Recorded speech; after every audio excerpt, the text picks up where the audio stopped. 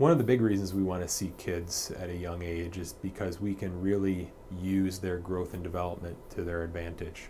For instance, if we have a really big overjet, so the upper teeth are in front of the lower teeth when looking from the side, very often we need the lower jaw to do some growing for us.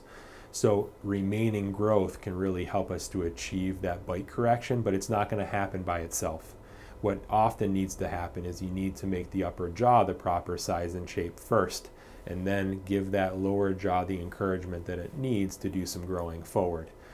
The other thing is that if you see a kid at a young age with an underbite, the lower jaw has the propensity to want to keep growing. We need to use that time to our advantage to try to get the upper jaw to fit forward where it belongs.